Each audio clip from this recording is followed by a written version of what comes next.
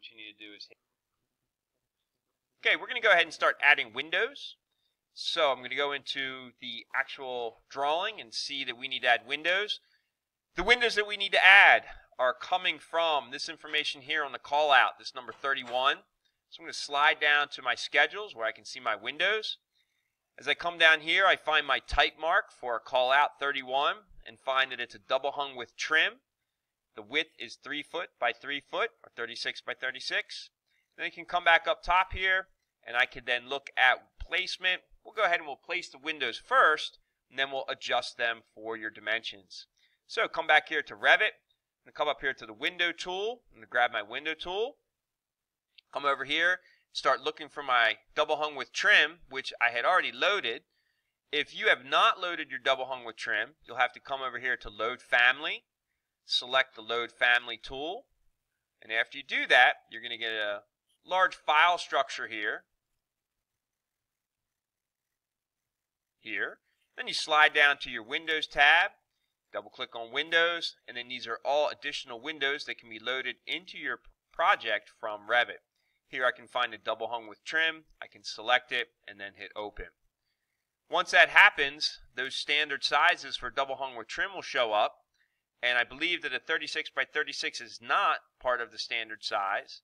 So we'd go ahead and grab another size, and just like everything else, we hit Edit Type. We can duplicate, and we can rename that to be a 36 by 36. Then we can come down and rechange the actual size, the width here to be 36, height, then change this to a 36 or 3 feet, and then we would have the window necessary. So the window that I want is right here because I've built it. It's called a 36 by 36. Now I'm going to come over to my wall, zoom in a little bit, and I'm going to go ahead and I'm going to place my window in the wall. I'm not worried about location yet. I'm going to place my window in the wall again, and I'll place one down here because I know I need one down here. Once I've done that, I right click, I hit cancel to stop placing windows. Now I'm no longer placing windows. What I want to do is I want to place dimensions. So I go to my annotation tab, I grab my aligned dimension tool, and I immediately come right to my green bar, my green ribbon bar, and where it says wall center line, I want to come down and grab face of core because I want all of my dimensions to go from the face of the core in the wall to the center of my windows. With that selected, I'm going to slide in, zoom in using the roller ball on my mouse, and I need to look for the outside of the sheathing for the wall. I do not want to be on the siding.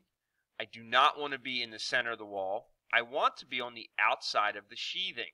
Take note, if I'm up here near the corner and I want to get a dimension from here to here, I will not be able to get the outside of the sheeting. I need to slide down the wall, and then I need to select it down here. You'll see that it's going to highlight in a dark blue once you mouse over the proper area.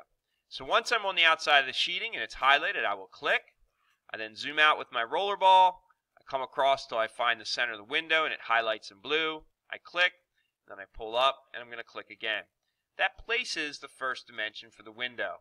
I then can come across and grab the center dimensions, come up, drop those, and then do the same thing again to go from center of window to, again, the outside of the sheeting face, pull up, and drop the dimension.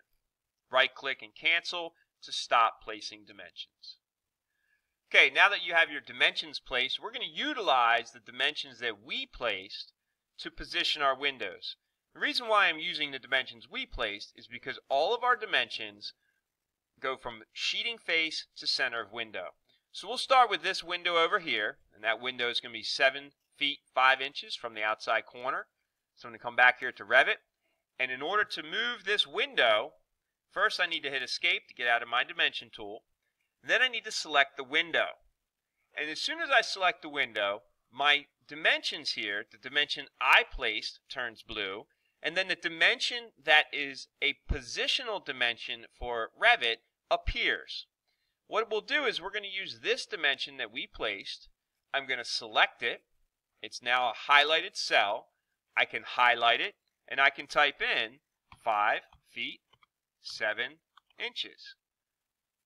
Or was it the other way around? It's actually 7 feet 5 inches. So I'm going to come back in and change that. It's going to be 7 feet 5 inches. Once I do that and I click back in my drawing, notice my window moved. Now what I want you to really be aware of is don't just jump here to this dimension assuming this window will move. This window is not going to move because it's not highlighted. This is the window that's functioning. It's active right now. So I'm going to click off of the window.